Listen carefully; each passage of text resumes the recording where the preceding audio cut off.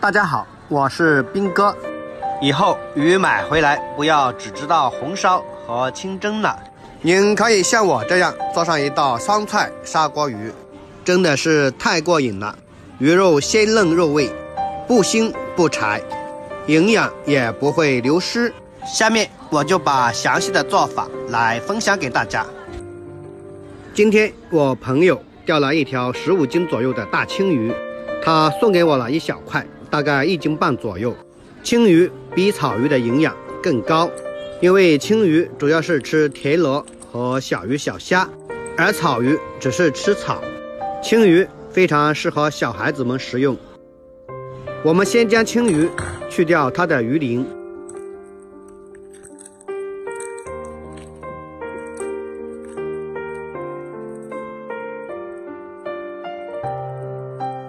去掉鱼鳞之后，再将它清洗一下，放到菜板上，用刀刮掉青鱼里面的黑膜。不管做什么鱼，鱼肚子里面的黑膜和油全部要刮干净，不然会有很重的腥味，特别是青鱼。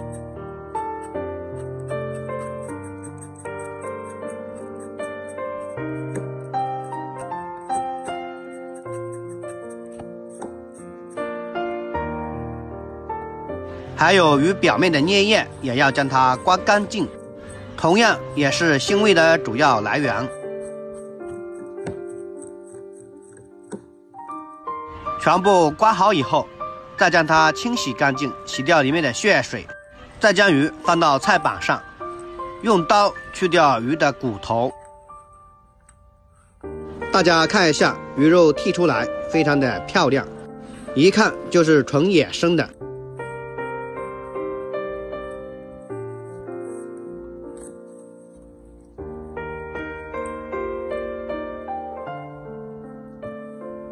再将鱼的骨头剁成小块，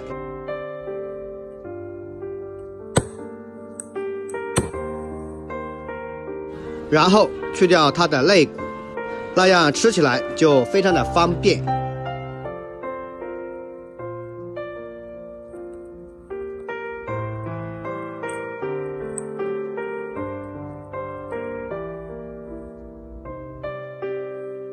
去掉鱼骨以后，再将大块鱼分成小块，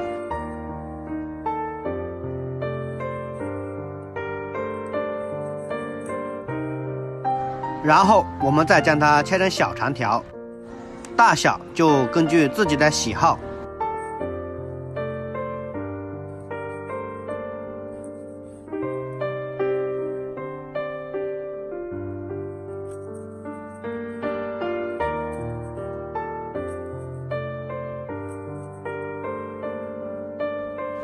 鱼的骨头也将它剁成小块。鱼肉全部处理好后，将它装入一个大一点的碗中，然后往里面加入少许的食盐，再加入一点生姜，还有葱段，再加入一点料酒，然后用手捏出葱姜汁，再将它们抓拌均匀，腌制一下，这样能够有效的去除鱼的腥味。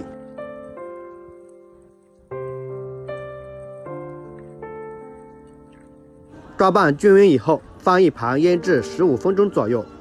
接下来切点配料，准备几粒大蒜，将大蒜切成小块。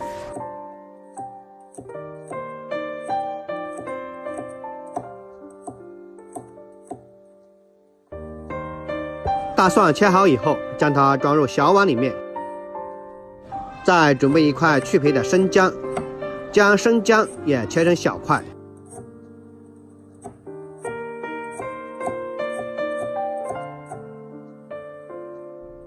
切好之后和大蒜装一起备用。再准备几个小米辣，将小米辣切成圈，不喜欢吃辣的可以不放。小米辣切好以后和姜蒜装一起备用。再准备半个洋葱，将洋葱先切成长条，然后再将它切成小块。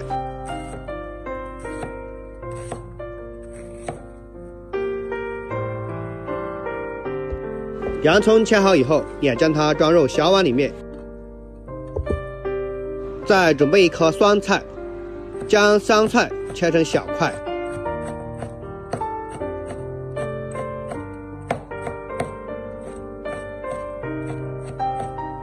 然后再将它剁细一点。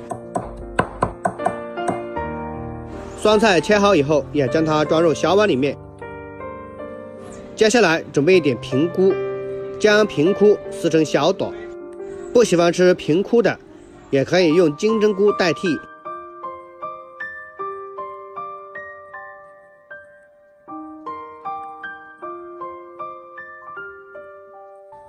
然后再将撕好的平菇放入清水里面，将平菇清洗干净。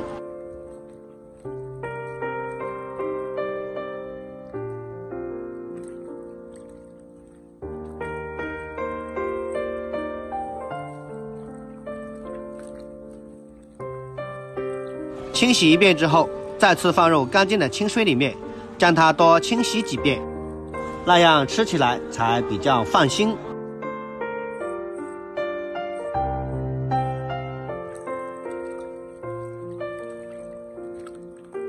清洗干净以后，将它捞出来控干水分。现在我们的鱼块也腌制好了，挑去里面的葱姜，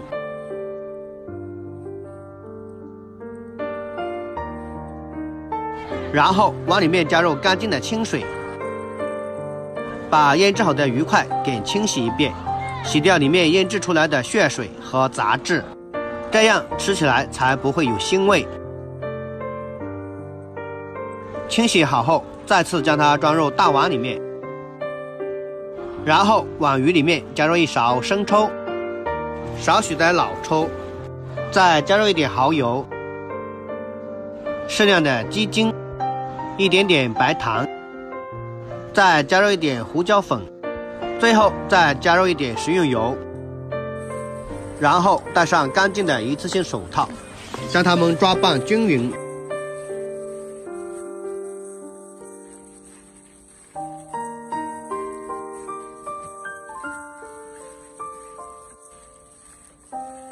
鱼块调好味以后，再准备一口砂锅，锅中加入适量的菜籽油，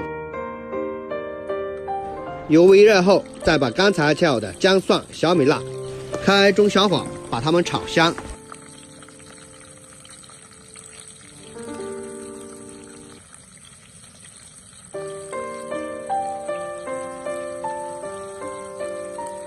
炒香以后，再往里面加入一小把花椒，继续把花椒也要炒香。炒香以后，再往里面加入刚才切好的酸菜，继续将它翻炒均匀，把酸菜也要炒香。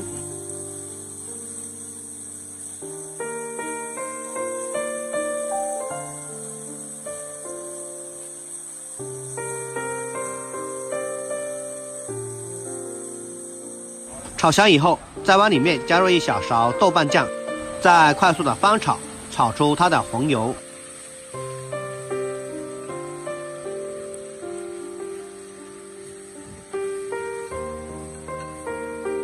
接下来，我们把刚才切好的洋葱铺在上面，用筷子将它摊平，平菇也铺在上面。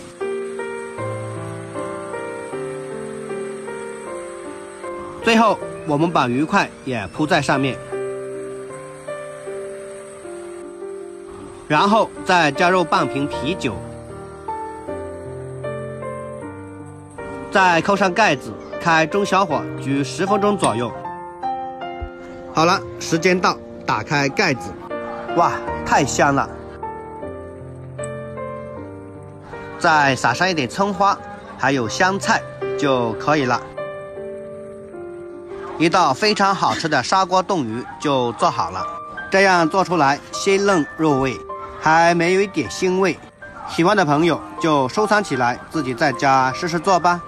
好了，今天的视频就分享到这了，我们下期再见。